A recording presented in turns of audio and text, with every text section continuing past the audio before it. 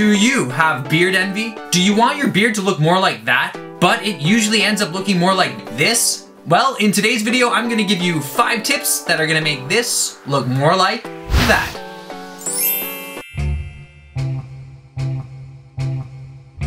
Hi Internet, my name's Drew, and I have a channel that's dedicated to helping other patchy beard growers achieve success. So if you've got a thin patchy beard, or you just like beards, follow me on my channel, Drew's Obsessions, as I grow this beard for the year. As you can probably tell, the guys over at Beardbrand have no trouble growing full thick beards, which is exactly why they wanted me to offer some advice from one patchy beard grower to another. Step number 1.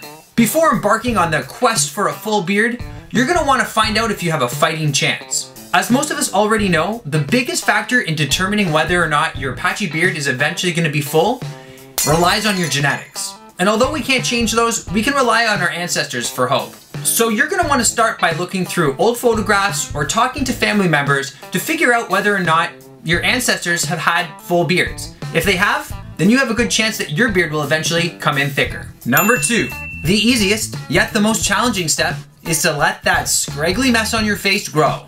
Yes, I'm talking about your beard. Oh, it's gonna look ugly at times, but I beg you, do not cut anything.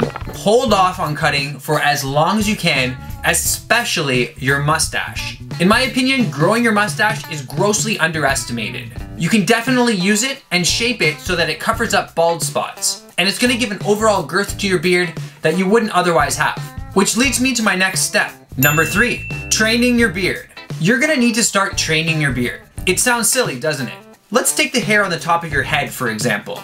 The more you comb it in one direction, the more likely it is that your hair is gonna naturally fall in that direction. The same goes for your beard.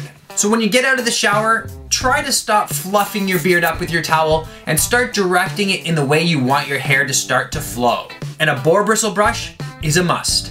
In my opinion, it's looking better already. Okay, so you've done some research and your genetics show you have a chance. You're growing it out, spindly as it is, and you've been combing it every day, 3 times a day, but it still just doesn't look very good.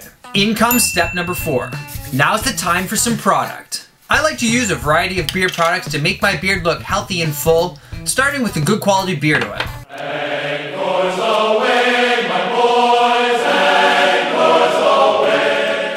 I follow that up with some beard balm, and then I use some styling clay to increase the thickness. A good quality clay is going to stick to each individual hair, giving the illusion that it's much thicker than it actually is. And for some added hold, you might want to try some hairspray. Once it dries, it will allow you to shape your beard in different directions and cover up any weak spots that you have. And number 5, my last and final piece of advice. You're going to need to start to make some alterations to your lifestyle. And I know that sounds very open-ended, but by changing little things like the amount of exercise you're getting and the foods that you're eating are gonna help to increase your hair growth. Regular exercise is gonna help to reduce stress and increase hair growth, and by reducing the amount of processed foods and unhealthy foods in your diet means you're gonna be upping all those good nutrients, and it's gonna give your beard the chance to grow to its full potential. Well, I hope that helped. Thanks for watching. Thanks to Beardbrand for hosting, and for more tips and tricks, follow my 365-day beard growing journey at Drew's Obsessions.